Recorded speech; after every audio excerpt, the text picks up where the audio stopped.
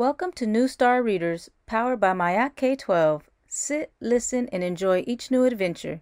Here we go. Yummers by James Marshall. Emily Pig was upset. She was gaining weight, and she didn't know why. Maybe I should get more exercise, she said to herself. The next day, Emily jumped rope. I don't really like this, she said, huffing and puffing. I have a better idea, said her best friend Eugene. Why don't you come for a nice long stroll with me? Walking is the best exercise of all. Emily was delighted. Walking is more fun, she said. It doesn't seem like exercise. There's so many lovely things to see, said Eugene. But walking made Emily hungry. Do you think we have time for a little snack, she asked. Eugene knew where to get the most delicious sandwiches.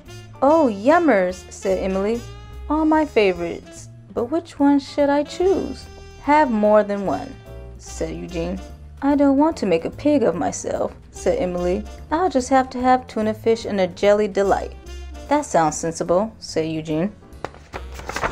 The sandwiches only made Emily hungrier. Oh, yummers, she squealed when she saw the corn on the cob stand. And what pig can resist corn on the cob? The corn was especially tasty, but very soon Emily's nose began to twitch. What is that wonderful smell, she asked.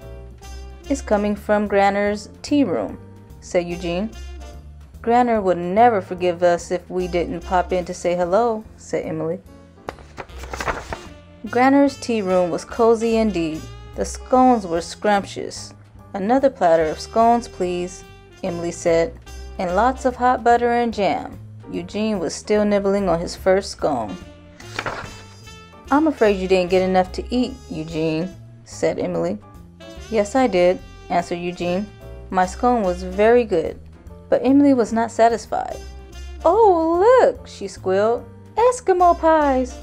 Eugene didn't particularly like Eskimo pies, but Emily did. She ate 3 in a row.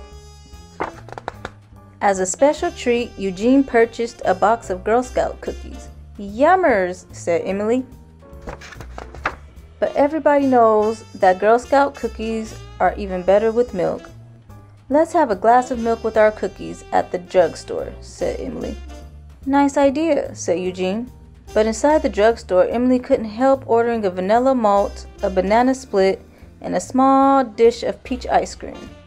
This is simply yummers, she said. Eugene sipped a glass of skimmed milk. Leaving the drugstore, Eugene snapped his fingers. I almost forgot. This morning I drank the last of my jasmine tea. Do you mind stopping at the supermarket? Certainly not, replied Emily. While Eugene was waiting in line, Emily discovered the free pizza. It's so important to sample new products, she said. In the park, Emily felt awful. I have a tummy ache, she moaned. She could barely finish her cherry popping candied apple. Eugene took Emily home in a taxi. He was very concerned. The next morning, Eugene paid a call on his sick friend. But Emily was feeling better. What do you suppose was the matter? Asked Eugene. It must have been all that walking, replied his friend. Eugene smiled. Maybe you should stay in bed and eat plenty of good food. Oh, yummers, said Emily.